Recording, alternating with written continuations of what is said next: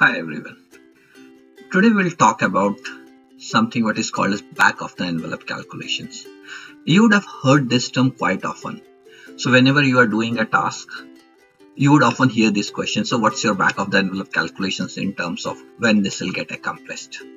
So fundamentally, a back of the envelope calculation is all about estimation.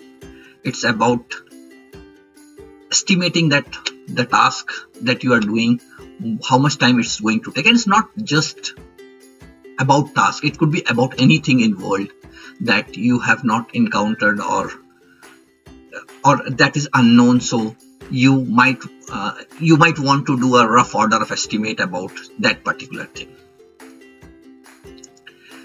What we will do is that in this one we will more focus on estimation techniques around doing task, but the same thing goes, the basic elements, the basic philosophy remains the same, and it can be applied in different parts of life.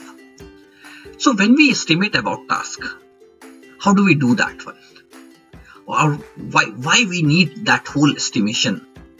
So you know that whenever we do a task, be it in personal or in professional life, the task doesn't exist in isolation.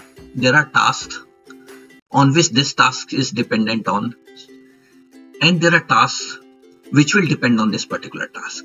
So it becomes very important that as we are working in an ecosystem, this task has to exist in that ecosystem.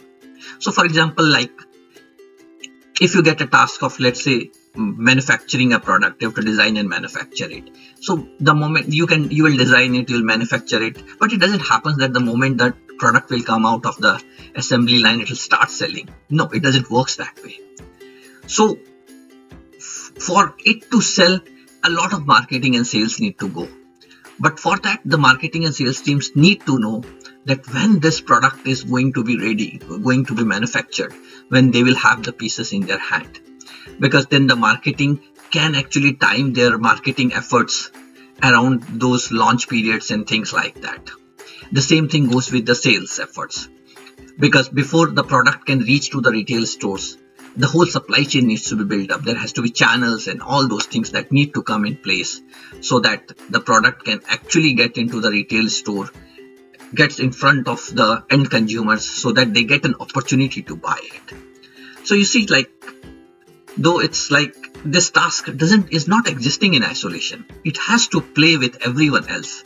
And that's why the estimation is very important. For example, in this case, like roughly when the product is going to be manufactured and be available, because that would help like the sales and marketing team, then they would know that like what all resources they would need. So they coordinate them, they make them available at right time, at right place. So all those exercises need to happen simultaneously. In itself also, the estimation is important for the task, because then for that particular task also, you would get an idea that, okay, how much manpower you are going to need to accomplish that, how much money is needed, what kind of raw material is needed, and what kind of time frame we are talking about. There is another angle to that one. So generally when you're talking about an outcome, there will be multiple tasks that would get involved to achieve that outcome. Some of them are in the critical path, some of them are not. So if your task is in the critical path, that it would mean that more closure monitoring, because any shift there would shift the whole timeline. But if it is not in the critical path, then you can use the resources to level the things all across the spectrum. So that's where the estimations becomes really important in terms of utilizing the resources and even making them available at right point in the future whenever you are achieving certain milestones as part of accomplishing that task. So what are the different techniques of estimating? One is past experience. We all know that one. I think this is the most common thing, that if I have done a certain thing in the past and it would have taken this much amount of time or this much amount of resources, in all probability it is going to take the same amount of time or resources. But be careful about one thing, because when you had done in the past, was the environment the same? Because the task also doesn't happen in isolation. There is a context, there is an environment around it. So is the environment still same? If yes, then of course, like you can map the older execution numbers as an estimation numbers with the current task. But if not, then you might want to factor in. You might have to factor in that how it would change. It might impact negatively, it might impact positively, but it's good to know that how it is going to impact. Literature is basically the past experiences of others. Here, the thing they want to be careful about that you are usually not privy to their environmental context when they would have done this task in the past. So that is one thing you really want to understand and see that are you comparing apple to apples or are you comparing apples to oranges. The third one is to mentally walk the path. A way to do that is that assume this is the outcome that you are going to achieve. Then come backwards. What all the steps, what all the things are needed to execute and reach to that outcome. Somewhere you will reach to a point which is your current status. This is also known as some sort of gap analysis. So now you know that where you are right now and where you have to achieve, and then you just know that what are the smaller and different steps that you need to take towards that, but to achieve that particular outcome. This is another advantage also. It's like doing a due diligence about your whole execution, the whole execution plan that you are putting in place. It also helps in detailing out things to a deeper level and gives a better confidence in terms of, okay, you are probably taking a right path in terms of achieving that outcome. This also helps you in estimating your resources, manpower, raw material or whatever to a much more, they get more refined basically. Because then also for this particular task also you need to coordinate maybe sometimes with multiple parties to make sure that the resources are available at the right time as and when the execution starts happening. Things to take care of. At the end of the day, an estimation is an estimation.